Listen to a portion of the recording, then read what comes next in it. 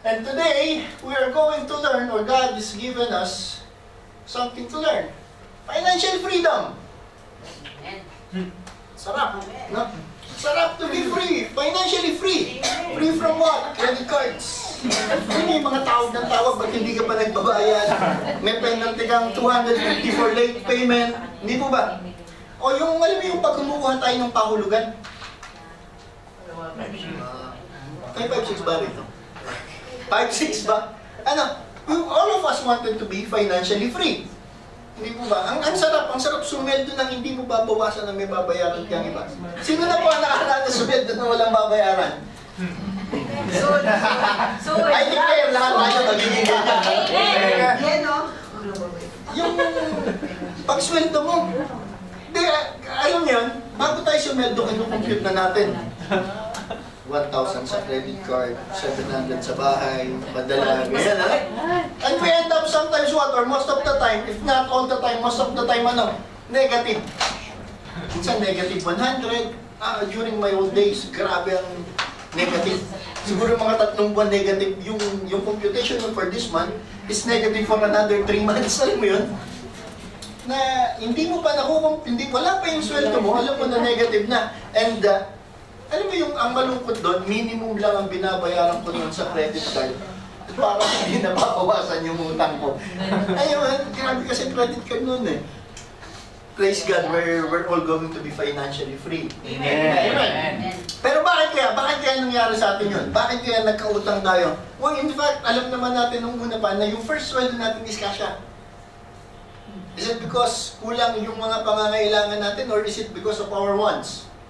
We intend to spend more than we earn. May kaskas naman, inanok naman ako na ABCD, may activate nga. Ang una kasi yan, sige tatanggapin ko pero hindi ko i-activate.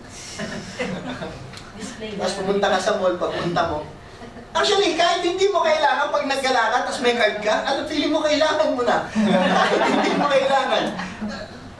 Sige ako. Ito yung feeling ko kasi dati ganun eh. Dalawa na yung tsinelas ko, nakakita ko ng isang tsinelas na maganda, may card naman. Sige, hindi mo na mamalayan, nag-accumulate. Hindi mo na mamalayan, lumalaki pala. Hindi mo na mamalayan, hindi mo na pala kailangan, bumibili ka pa. Hindi po ba? And you end up what? End up with zero balance in your salary. Tapos may loan ka na, nag-top up ka pa para isara yung credit card. Hindi mo naman sinara, siniro mo lang. So nung pinapos ka, ginamit mo ulit. Alam mo yun, nag-accumulate. Lubog ka ng palubog ka ng palubog. And I declare, and I pray, that all of us will not be like that. Dahil tayo will be financially free. Amen. Ano po ang sabi? Bakit nangyari yun? Bakit nagkautang? Dahil mali yung hawak. Mali yung paggamit. Ang sabi po, alam niyo yung parable of the talents? Yung talents, hindi yung kanta. Parable of the talents sa Matthew 25 verse 15. And to one, alam naman po natin yung tatlo, magta-travel yung Lord nila, then yung tatlong servant will be given what? Talents. Ang sabi sa una, and the one, he gave 5 talents, 5, to another 2, doon sa isa, 2, and to the another one, and to another one, to each, yung isa 5, yung isa 2, yung isa lang. Binigay, ano po? To each according to his own ability, and immediately he went on a journey. So, pagkatapos i-deliver nung Lord nila, yung talents para dun sa tatlo, the Lord left immediately. Pero bakit ganun? Bakit may 3? Sabi, bakit sa 3 may 5, may 2, may 1? Parang, bakit siya mas malaking sweldo, yung isa mas maliit, yung isa, halos pantay lang, hindi po ba? Why? Because God knew each according to his own ability. Well, if God is going to give you a 27,000 monthly salary, amen. Sino gusto 27,000? Alam mo na ba kung paano mo hawakan? Hindi mo niya yung katapusan, praise God, no? July 7. July 31, 27,000 na sweldo. Praise God! Talagang mabalik ang gagawin. Ano ba yung unahin ko agad? Hindi mo ba? Alam mo na ba? Let's say 20. Binigyan ka ng 20,000. Alam mo ba? Alam mo na, patamahin kaya ka sa loto ng Lord. Makatamahin mo si Rick Marshaloto. 17 million. Huwag mong kalimutan ng para kay Lord. Ay, sabi mo, alam mo na ba gagawin mo? Kasi sabi nung iba, mababalo siguro ako. Hindi mo ba kaya? Pero, God is always giving us according to our ability to handle the blessings. Gusto mo ng mas malaking pagpapala? Ano ang sabi dito? And then, he who had received the 5 talents went and traded with them and made another 5 talents. Yung binigyan ng 5, ginawang puhunan yung 5. Kung anong ibinigay sa kanya ng Panginoong pagpapala, pinalago niya. Hindi po ba? But he who had, and likewise, ano po ba to? Sa 16, then he who had received the 5 talents went and traded with them and made another 5. So kumita ulit siya ng 5. Likewise, he who had received 2 gained 2 more also. But he who had received 1 went and dug in the ground and hid his Lord's money. After a long time, the Lord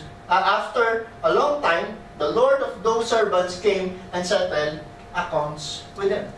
So one day, time will come that Lord will settle His accounts with us. Kung paano mo ginamit ang pagpapalang ibinigay sa iyo ng Panginoon. Lahat naman tayo binigyan ng pagpapala. Ano po ba? Lahat nakatanggap ng pagpapala. Amen? Amen. Sino pa pong hindi nakakatanggap? Yan. Lahat nakatanggap, ano? Amen. Lahat naiintindihan natin. O how it works. Hindi po ba? Yung 5, ginamit niya yung 5 na ibinigay sa kanya and he earned how many? 5. Yung dun sa pangalawang servant, God gave 2, the Lord gave 2, then he earned also what? 2. Yung isa, anong ginawa? Itinago. Binaon.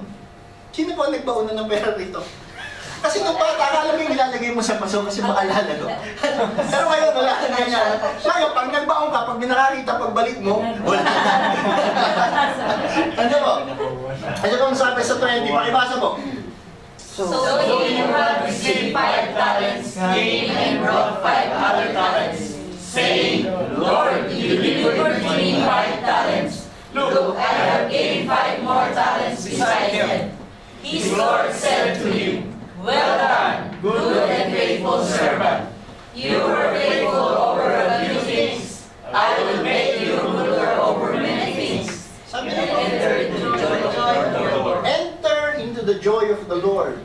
So he who had received 5 talents came and brought 5 other talents. Pagbalik mo nga mo, pagbalik mo, Lord, yung bigay mo sa akin 5, naging 10 na. Lord, yung binigay mo sa akin pagpapala, yung binigay mo sa akin puhunan, Lord, lumago na. Hindi po ba? Lord, binigyan mo ko ng, let's say, Lord, yung 5,000 salary is now a 10,000 salary. Amen. Praise God. Bakit? Kasi yung 5,000 salary na binigay mo sa akin, I handled it well. Hindi po ba? I invested it well. I did not invested it to sa mga bag, sa mga sapatos. Alam mo yan? Tapos tayo, hindi natin in-invest saan? Tayo mga lalaki. Hindi natin in-invest sa Jordan shoes. Hindi po ba? Hindi ko sinasabing pangit bumili ng Jordan shoes. Ano? Pero, do you really need it? Hindi ako gusto. Buti hindi suot. Ano ba? Do we really need it? Or is it just our want? Ano ba? Hindi yung needs kasi our needs is already met by our Lord Jesus Christ. So, yung nakatanggap ng 5, he gets also 5. And sabi ng Panginoon, well done, good and faithful servant. You were faithful over a few things, I will make you ruler over many things. So, yung mga tao o yung servant na nakapagpalago will be what? Promoted to rule more things. More blessings. Hindi po ba? Alam mo yun, pag kumikita na yung negosyong ito na yung because you were faithful and you were offering it to the Lord, na doble po na then what? Praise God, God will again give you another business. Hindi po ba? Dahil you knew how to handle God's blessing. Alam ng Panginoon yan. Amen po ba? He also who had received 2 talents came and said, Lord, you delivered to me 2 talents. Look, I have gained 2 more talents beside them. His Lord said to him, Well done, good and faithful servant. You have been faithful over few things. I will make you ruler over many things. enter to the joy of the Lord. Ano ba nangyari? Yung nag-gain, yung kayang palaguin ang pagpapalang ibinigay sa kanya ng Panginoon, natutuwa ang Panginoon. God is promoting us, even in our lives. Ano po ba? Hindi po ba? Pag alam natin na nag-grow yung pagpapalang ibinibigay ng Panginoon, natutuwa yung Panginoon. The plan of the Lord for us is to prosper us. Hindi maghihirap tayo. Hindi po ba? Ang sabi niya, pagpapalangin kita. Naibigay ko na lahat ng pangangailangan mo. And I will even bless you for you to glorify my name. Walang kukunin ng Panginoon sa iyong pagpapala, maniwala kayo kapatid. Hindi yung sinasabi ng iba, alam niya, kinuha ika ni Lord ang aking sasakyan. Hindi kukunin sa iyo ni Lord ang sasakyan. Hindi po. Meron tayong mga maling desisyon sa buhay. Meron tayong mga misuse of our funds which lead us to what? To sell our cars. Saan? Or to sell our property saan? Sa mas mababang halaga. Hindi po ba? Amen po? Amen. Ang sabi po, then he who had received the one talent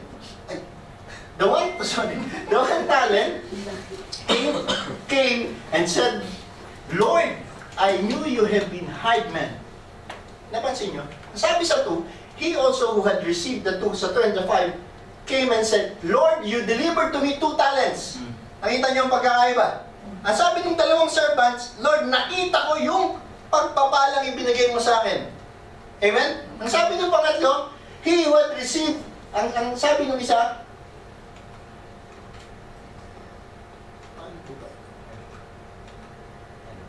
yung nakatanggap ng one, ang sabi niya, Lord, I knew you to be a hard man. Nagsisihan agad tayo, wala pang hararating mo pala, may dahilan na na, no? Ganyan po. Alam mo, sad to sa'yo, no? Tayong mga tao minsan ganyan, kadalasan. Ako po, wala pa kayo. Hindi po ba? Ang ano po is, Lord, I knew you to be a hard man. Do you think if the Lord is a hard man, pagkakatiwala ka niya ng kahit na ano? Hindi po ba? You have not, reaping where you have not sown, and gathering where you have not scattered seed. And I was afraid. May dahilan na agad. Natakot ako eh.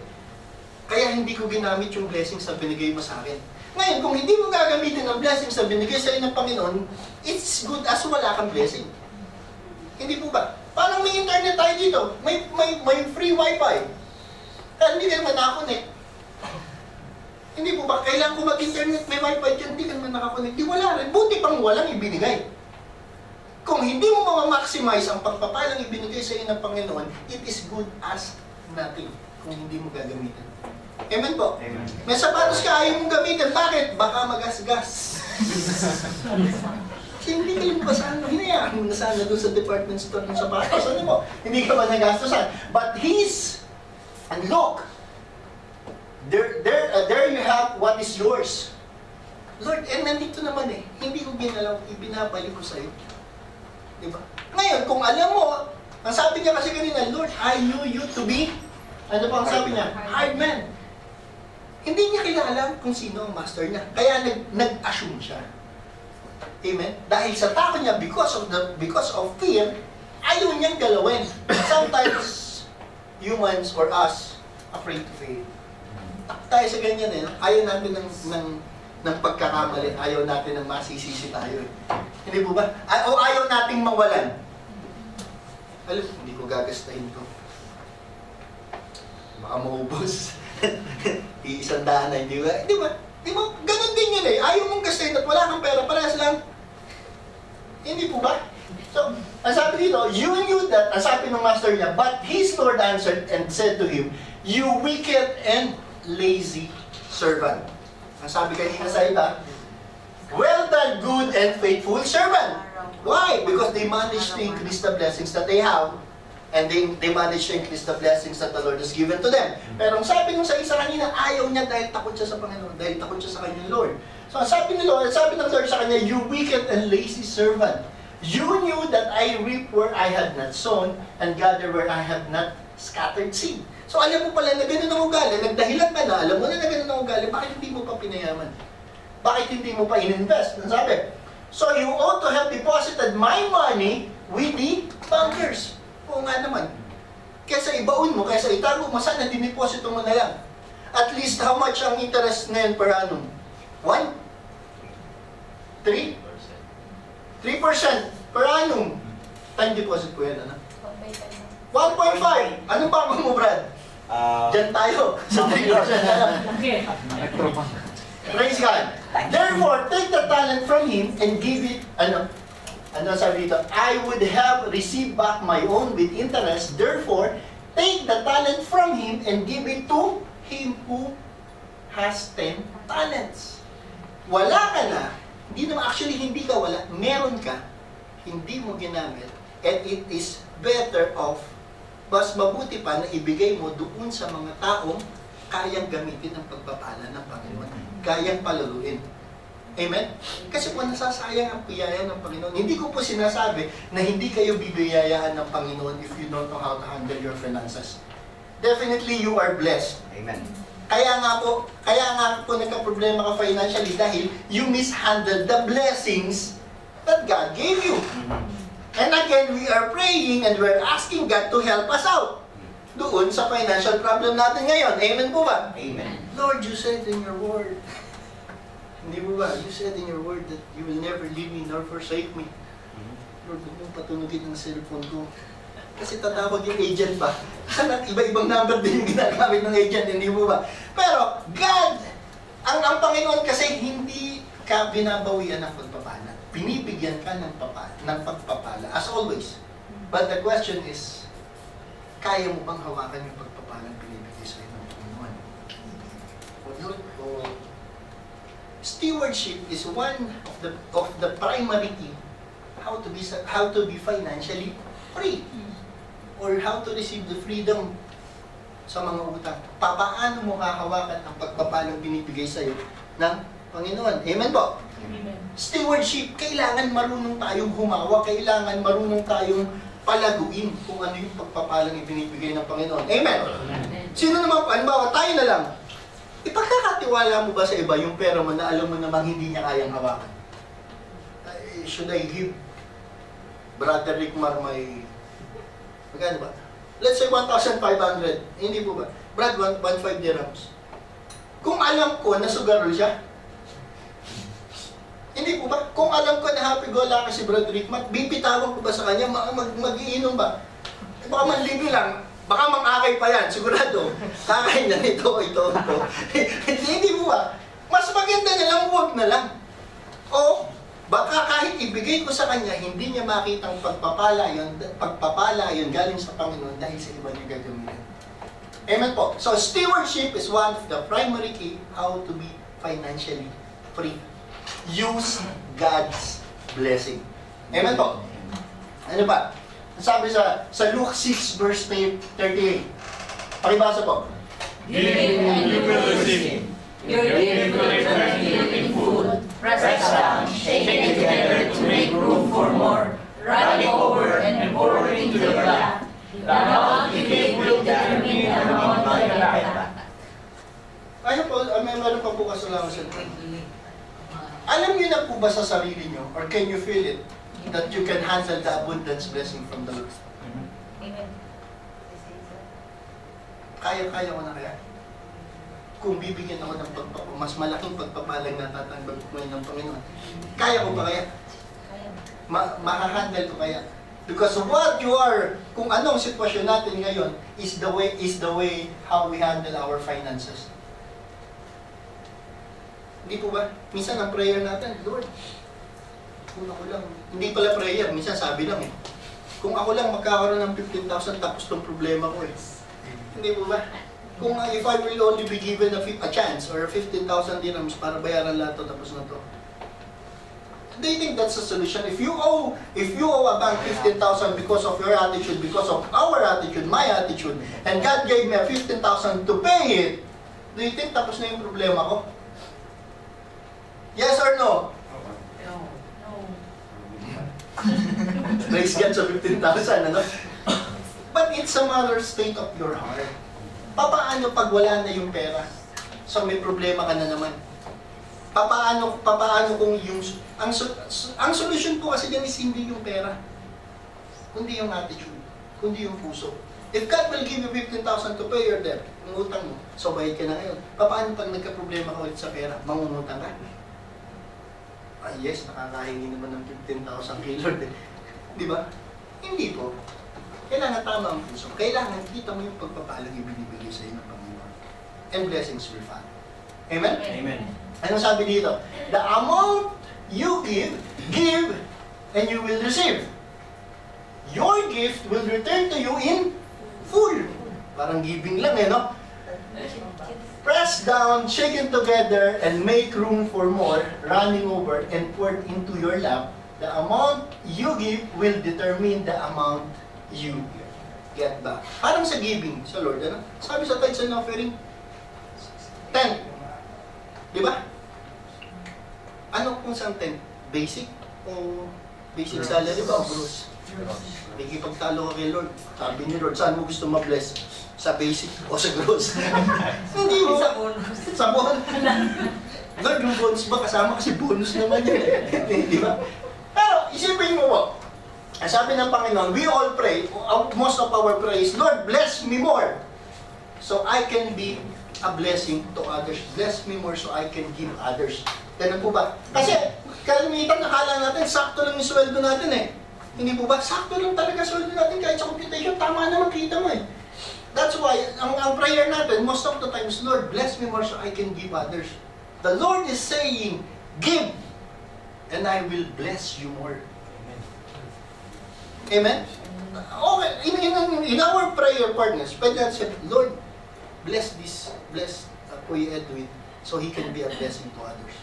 Bless him more so he can give more. As someone praying for you. But if you are the one praying, I encourage you, brothers and sisters, give. And if you are the one acting, give, and God will bless you more. Amen. Amen? Diba po? Ang sabi dito, blessing of the Lord makes a person rich. Sino pa gusto niyo maman? Amen. And He adds no sorrow with it. Alam niyo yung ika ng yumaman, nagkasira-sira na ang pamilya. Binili ika ng kotse, yung anak nabangga. At yung asawa ng baba ko, yung asawa, yung mag-asawa nagkahiwala, yung babae na adik sa sugal. Alam niyo yun? Pag ang yaman mo, pag ang blessing galing sa Panginoon, He add no sorrow with it. Puro joy. Pag si Lord na nagbigay, sulit. Pag galing kay Lord, lahat kang pantay, lahat may peace, lahat ka panatagan. Alam niyo po yan? Ang sabi po kasi ng iba, o nakikita natin sa mundo, the more natataas yung sweldo natin, ang lumalaki ano rin? Gastos. Ano ba?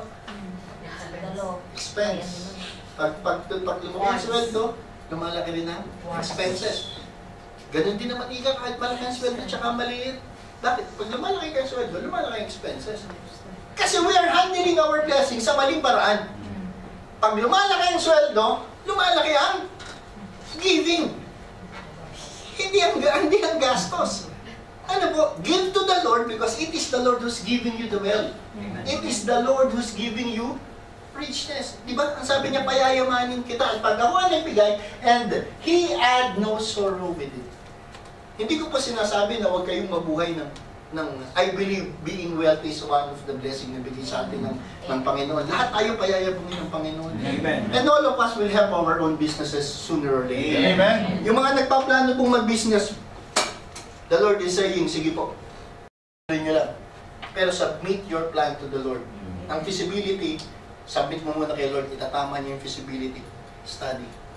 Amen po, para mas makita mo kung ano mas magandang plano. Amen po.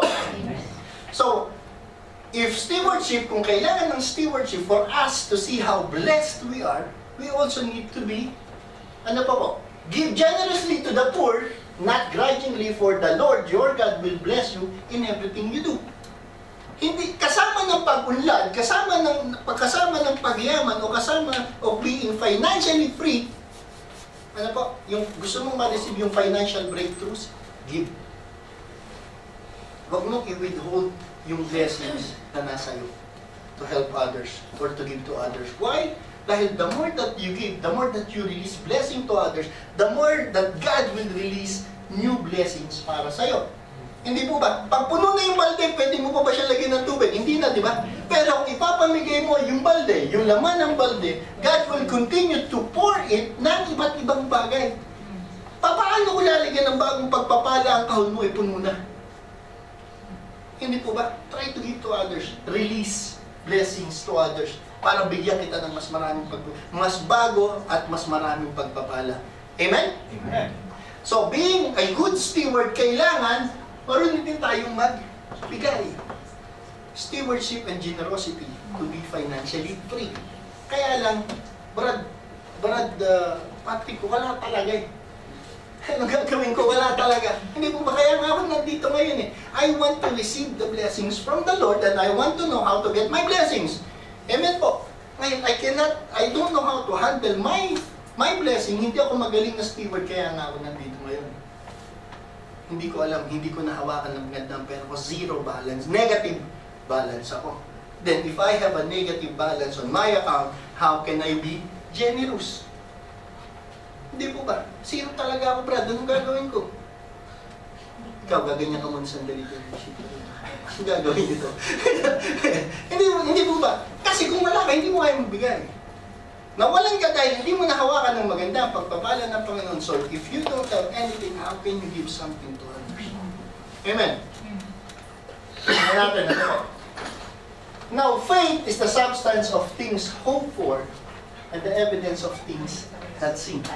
So, aside from being a good steward, aside from being generous, you need to have faith. Kahit hindi mo nakikita, kahit negative lahat ng nangyayari sa paligid mo. Alam mo yan? Pagpipingin mo sa... Alam mo yun, minsan natutulala ka na lang sa table mo, tapos nagsusulat ka. A, B, C, B, N, bar. Ano ba ang mga credit card na? I used to have 7 credit cards and 1 personal loan. I surrender it to the Lord. Lord, sabi ko, ikaw na magbayad para stress-free ako. Hindi mo ba? To be honest, kasi alam niyo yun, talagang demonyo talaga. Alam niyo yung itatempt ka ng itatempt. Dati kasi during, halatang matagal na tayo dito yan, 10 years ago, kahit hindi ka mangutang, pinupuntahan ka ng bangko sa opisina. Pirmahan mo lang, sir, kahit hindi mo i-activate. Walang hidden charges, walang annual fee. Hindi mo lang pagtingin ng bilang annual fee. Bakit meron? Hindi mo na may mabawi. Ano po? I used to have 7 credit cards and 1 personal loan and I surrendered it to the Lord. Lord, paano ang gagawin ko? The Lord, tinuruan niya ako ng dahan-dahan. Nagtanong ako sa mga kapatid kung paano. Sabi ni Lord, gupitin mo. Lupit, no? Nung kailangan mo na, alam mo, pwede ka naman tumawag para magpa-deliver ng bagong card. Hindi po ba? Pero lumalaman ka na kay Lord pag ganun. So, tiniis ko po talaga, by the guidance of the Holy Spirit, nabayaran ko po lahat. And do you know what God teaches me along the way? He teaches me how to give. Sabi niya, magbigay ka lang. Akong bahala sa'yo. You can give or you will be able to give because I will take care of your needs. Sabi ng Panginoon. And the Lord is saying right now, learn how to give because I can take care of your needs. Amen po? Have faith. So, stewardship, generosity, and faith to be financially free. Kaya lang, Pastor, Brad, wala talaga. Faith na lang ang meron ako. Because my faith came from Jesus Christ. Yun na lang talaga. Wala talaga. Paano ako ngayon magsisimula? Lubog talaga ako. Hindi po ba? Ano po ang sabi? Remember, si Adan, tsaka si Eva. Kilala niyo po? Amen. And they heard the sound of the Lord God walking in the garden in the cool of the day, and Adam and his wife hid themselves from the presence of the Lord God among the trees of the garden. Then the Lord called to Adam and said to him, "Where are you?" Tinaguan si Lord, no? Parang feeling niya hindi alam ni Lord kung saan siya. No? God knows everything, the Alpha and the Omega, the beginning and the end. Ano po ba? Pero, then the Lord, ito po yung pagkatapos nilang magkaroon ng pagkakasala. Tapos mabuksan yung, after they eat the forbidden fruit. Ano po? Then the Lord called to them and said to him, where are you? Brothers and sisters, ngayon po, where are you? Financially status, or even, let's say, sa status ng buhay. Do you know where you are? Alam po ba natin kung anong estado natin ngayon? Alam po ba natin kung nasan tayo ngayon? Alam po ba natin kung ano ang state natin ngayon? Sabihin, where are you? You want to know how to be financially free? First thing to do is ask yourselves, where am I? Nasaan ako? Gaano na kalalim ang kinalalagyan natin? Because people tend to hid themselves pag may problema. People tend to what? To make solutions on their own. Kadalasan or most of the time, hindi natin sinusurrender sa Panginoon ng problema natin. Ginagawa natin ng paraan sa sarili natin. Anong ginawa ng dalawa? They made what? They covered themselves with fig leaves. Sino namang matinong tao magtatakip ng dahon sa katawan niya? Magtatagal po ba? Let's say, sige, natakpan nila. Nakagawa sila ng temporary solution. A day or two, masisira yung cover nyo. Hindi po ba? Then what? Magigit ka ulit. Magtatago ka ulit. Then again what? Ikaw ang gagawa ng solusyon. Didiskartehan ko na lang. Hindi po ba? But if they only allow the Lord to fix their problem, una pa lang tapos na yan. Pag ang Panginoon ang nagbigay ng solusyon sa problema mo, kapatid, especially financially, sobra pa yan sa pangangailangan mo. What did God make? Di ba? Siya ang nagawa ng damit nila. Made of? Skin of an animal. Mas matibay, mas maganda. Natural, pag si Lord ang gumawa, perfect yan. Perfectly fitted. Ano po? Si Lord ang gumawa eh. Hindi po ba? Pero pag yung tao ang gumawa, tingnan nyo yung diferensya. Tao ang nag-isip dahon. Tingnan nyo yung layo ng talino natin. Hindi, we cannot pattern kung gaano katalino ang Panginoon. Hindi natin siya kayang alamin. Pero kita nyo lang sa maliliit na bagay yung diferensya. Amen po. Pag tayo ang gumawa ng solusyon sa ating problema. So we ask ourselves, where are you? According to 2 Kings verse 4, 2-3. So Elisha, sino ba nakakakilala kay Elisha? Si Elisha. 5-0. Taga 501. Si Elisha is servant of Elijah, who asked for double portion of everything and he receives it. Amen? Sabi niya, so Elisha said to her, talking to the widow, ano po? What shall I do for you? Tell me, what do you have in the house? And she said, your maidservant has nothing in the house but a jar of oil. A jar of oil. Then he said, go borrow vessels from everywhere, from all your neighbors, empty vessels, do not gather just a few. So after asking yourself, or after asking ourselves, where are we? The next question is, what do we have?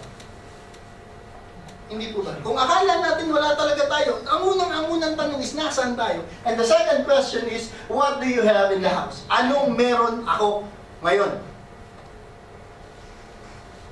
Hindi po ba? Anong meron kaya ako? Kasi kung kanina sinasabi mo na wala ka namang i-manage dahil wala mo na yung blessing. Pangalawa is, I cannot give because I don't have anything. Ang meron na lang ako is faith, which is nasa-stumble pa paminsan-minsan. Hindi po ba? Now, ask where you are. Then second is, ask what you have.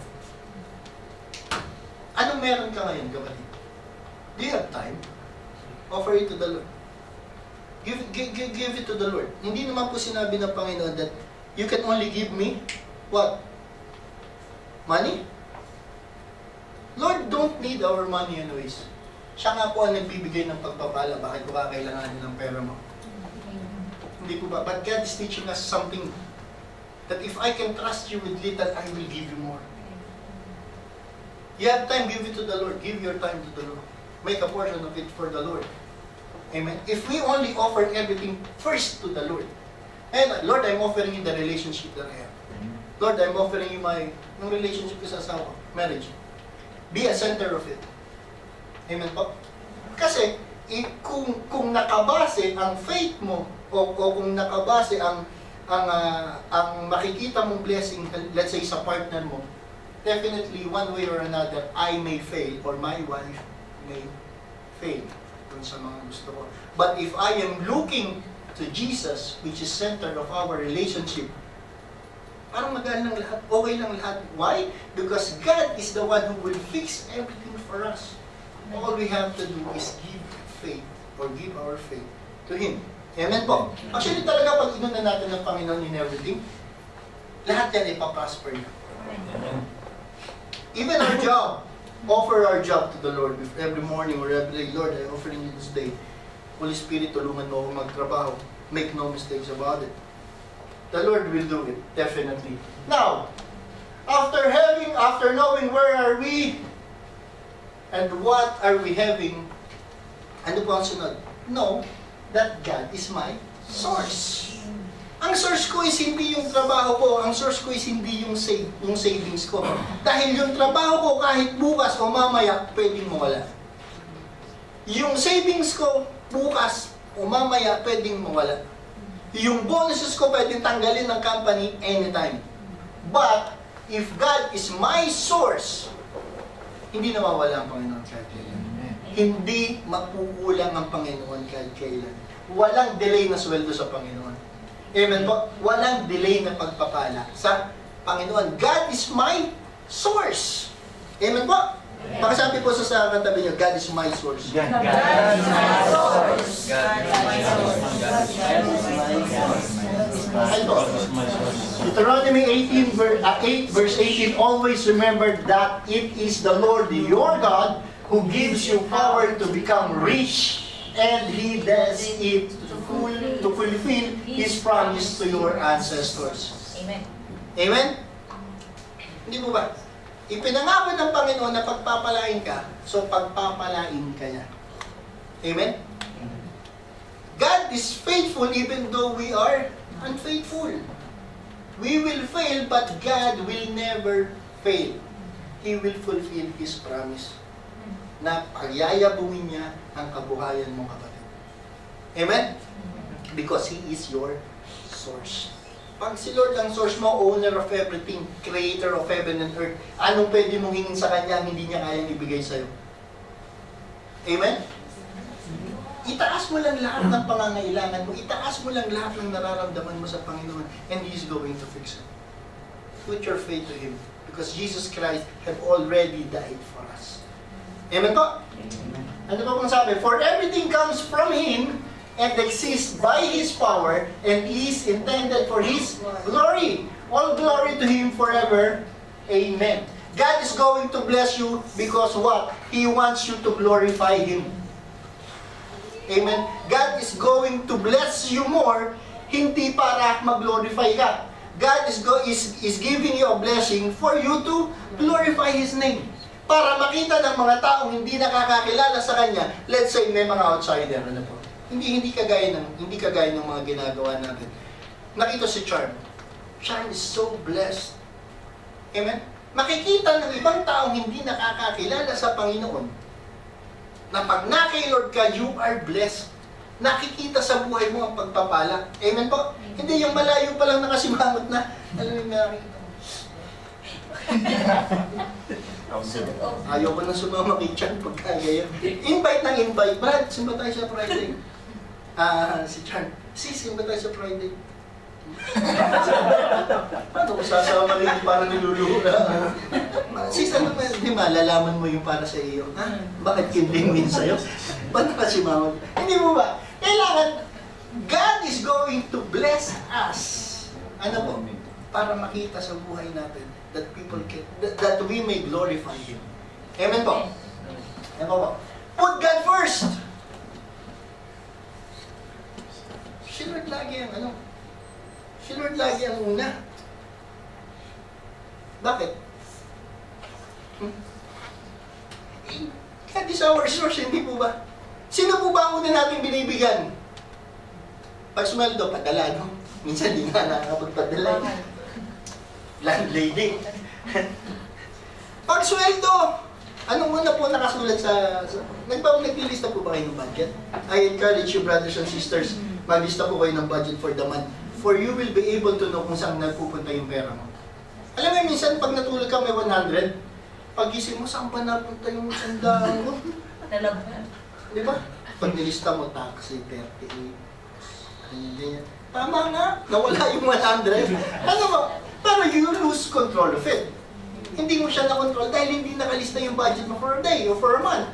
Hindi mo ba? Pero kung nakalista yan, I have only, let's say, 700 budget for the month. Inilista mo na.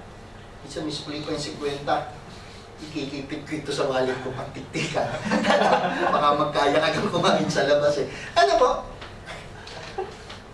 Sabi nila money talks. Money talks. Ano? Hindi naman nagsasalita ang pera. Basta nakalang nawawala sa bulso mo, hindi mo nagpapaalam. Ano mo? Nagpaalam hindi, kapatid, nagpaalam hindi. Hindi, no? Nawala na lang. Tao hindi nagsasalita. Pero pag nilista mo yan, pag may budget ka for a day, pag may budget ka for a month, and I encourage you to do so, alam mo kung saan napupunta yung pera. Hindi mo ba? Alam mo kung saan, alam mo, dito pala napunta, dito pala napunta. Oo nga pala. Nilista ko ito para dito. Hindi mo ba? So you are, eventually, hindi mo namamalayan that you are being a good steward. Hindi mo ba? You know, the Japanese nowadays save 10% of their income every month. Average Japanese. For what? For their future. Nagtatabi na sila ngayon pala. Imagine niyo kung nagtatabi na tayo ngayon, no? Wala kang tatabi, no? Wala, meron. Meron. Ay, hindi lang kayo nagtabi. Hindi lang tayo nagtabi. Ano po? Tabi-tabi po. Put God first in everything. Since God is the one who gave us everything, put Him first. Put God first. Well, in your life, in your relationship, in your money, in your business, put God first. Hindi last. Amen po? Amen. Ano ba sabi? Proverbs 3 verse 9 to 10. Pakibasa. Honor the Lord with your wealth, with the best part of everything you produce. Then He will fill your barns with grain, and your vats will overflow with good wine. Honor the Lord with your wealth and with the best part of everything you produce. With the best part of everything you produce. Ano po ang best na na-produce mo na? Sulit, di ba? Alam niyo yung, dati I'm speaking for myself, saka yung mga experience ko noon. Alam mo pag giving, tapos alam kong may 100, tapos may, let's say 10, ano? I am praying, Lord, sana 10 ang mabunod. Ano ba yun? Sana, kasi pag 100, hindi mo na ipapalik ka, magkakaya. Lord, tayo nga ko extension. Lord, sana, diba? Sana maliit. May 90 ka. Alam mo 90? When it comes to giving? Naiintindihan ako ni Lord. Kaya ito lang yung binibigay. Ano ba? But if you put God first on everything, with the best part of everything you produce, ano ang panghabol ng Panginoon? Then He will fill your barns with grains, and your vats will overflow with good wine. Pupunuin ng pagpapala ang wallet mo ng Lord. At yung wallet mo at yung bag mo, pupunuin, Lord, ng blessings. Amen. Amen po. Then He will fill your barns with grains. Magbigay ka lang sa Panginoon. Amen. With the best of everything. Eventually, matututunan natin yan. And if you don't understand giving, alam po sabi ng church natin, don't give. Ano po? We encourage everyone to give, but with dapat with an understanding why you are giving to the Lord. Amen po. Ano pa po ang sabi? Sa Malakay 3:10, tinagalog ko po, dalhin ninyo ng buong buo ang inyong mga ikasampung bahagi sa tahanan ng Diyos upang matugunan ang pangangailangan sa aking tahanan. So, upang matugunan yung mga pangangailangan. Let's all be honest, hindi naman libre itong lugar na to. Hindi naman libre ang kuryente, hindi libre ang petrol, ang rent-a-car ninyo. Ano po? Saan nagagaling ang funds? Sa church. Doon sa binibigay ng mga tao. Pero anong pangako ng Panginoon? Subukin ninyo ako sa bagay na ito kung hindi ko bubuksan ang bintana ng langit at ibuhos sa inyo ang masaganang pagpapala. Sabi ng Panginoon, test me on this. Subukan niyo ako. Diba? Ang sabi ng Bible, don't test it. God, diba? Huwag mo siyang susubukan. Pero si Lord mismo nagsabi sa'yo, subukan mo ko sa bagay na to at pag hindi ko buksan ang bintana ng langit at punuin ng pagpapala kung meron ka. Amen? So, if you want financial freedom, give. Learn how to give. Amen po? Ano pa? Save. Ready na po ba tayo for our retirement? Di ba, no? Napahin na tayo. Ito, meron lagi. College hindi naman. O meron tayong pinag-aaral sa college. Sino mga pinag-aaral sa college? Gastos ano? Praise God that binibigyan tayo ng blessing for us to send them to college. Are we ready for our retirement? Halimbawa ba mula tayo ng trabaho ngayon? Gaano tayo katagal mabubuhay? Hindi, ibig sabihin. Mabubuhay naman. Oo, mabubuhay naman. Kaya lang. Kain lang ng mais. Sayang ika ng isang piling sa bana. Hindi, ibig sabihin, if we are going to lose our job today, anong meron tayo? Are we ready? I pray and declare we are. Amen. Ano ba? Sana meron. Kasi isipin niyo, sabi sa Proverbs, the wise man saves for the future, but the foolish man spends whatever he gets. Hindi naman ako nagsabi niya ang Bible, ano? The wise man, parang tingin sa akin ni Brother Jones, parang kasal ano. The wise man saves for the future, and the foolish man spends whatever he gets. You reap what you sow. Kung anong itinanim mo, hindi na naanihin mo. Kung anong itinabi mo, sigurado may dudubutin ka. Hindi po ba? So, dapat ready tayo also for the future. Kasi minsan nasabi nila, the Lord will provide naman eh. Definitely, the Lord will provide. Bakit hindi? The Lord always provides. Ano ba? But the question is, nakikita mo ba yung pagpapalang binibigay sa'yo ng Panginoon? O ang nakikita mo is yung kakulangan after solving kung ano yung babayaran mo? Kulang na naman. Hindi po ba? Anong nakita mo? Yung sweldo, yung kulang? Kulang, no? Hindi mo nakikita yung blessings na binibigay sa ni Lord. Dahil nakatingin ka saan? Sa kakulangan mo. Then how will you be able to be a good steward kung ganon? Hindi po ba? How can you be generous kung nakikita mo kawalan, hindi pagpapala? Where is your faith na kasya yung binigay sa'yo ng Panginoon? Actually, sobra yung ibinigay sa'yo ng Panginoon. Amen? Kilala niyo po si Joseph? Hindi ko na ano dyan. Kilala niyo si Joseph? The one who became the governor of Egypt. Second to the highest rank. Ano po? If I'm not mistaken. Ano ang ginawa niya? The Lord gave him a vision that there will be a famine. A great famine on the land.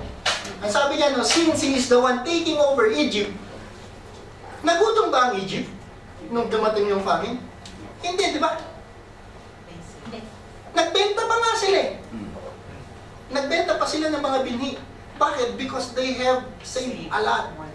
Anong naging diskarte ni Joseph? He saves 20% of everything.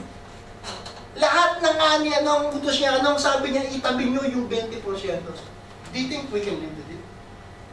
Amen. Try saving the 20% of what we have. Gayanin kaya natin ng pattern ni Joseph.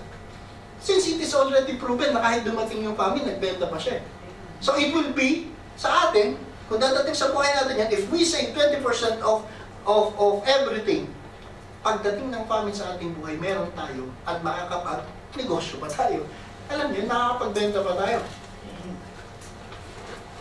Brothers and sisters, I am trying to live with the 70%. I am trying to live na 70% lang ng sweldo ko ang gagastusin ko or less.